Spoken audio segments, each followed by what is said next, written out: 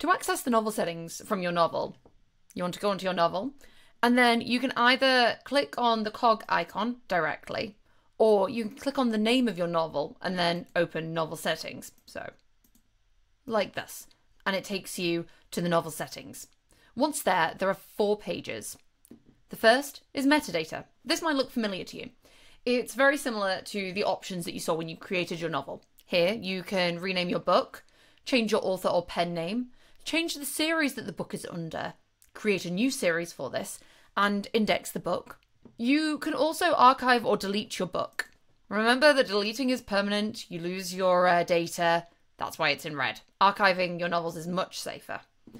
You can also upload a cover to your novel that will then show in the novel library.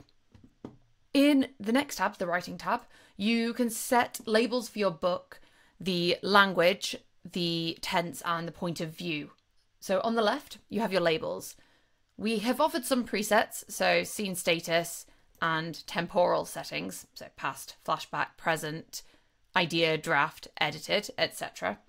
You can change the colour of these labels and rename them to whatever you want, and also delete, move them around, all that good stuff. And you can add custom ones. To the right, you can set the tense, past or present, the language. By default, it's set as US English, so you may want to change that, as I do, or not, depending on where you're based.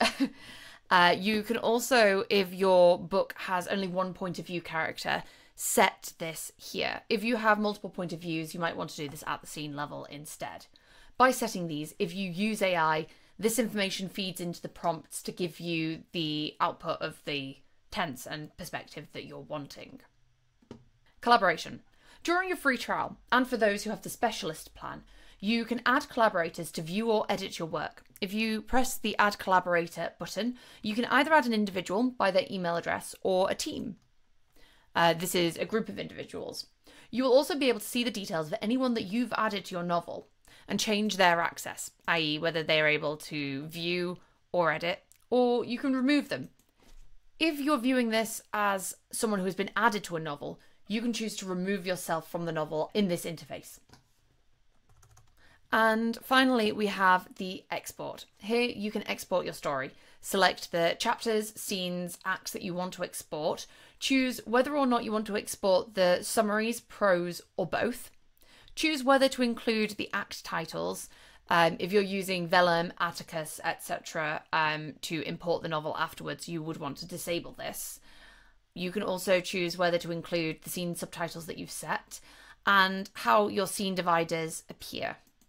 Once you have chosen your settings, you can click export, and then you have the choice to export as a Word document, a Markdown file, or a HTML file. Thank you for watching this video. In the next video, we will look at the plan interface within Novelcrafter.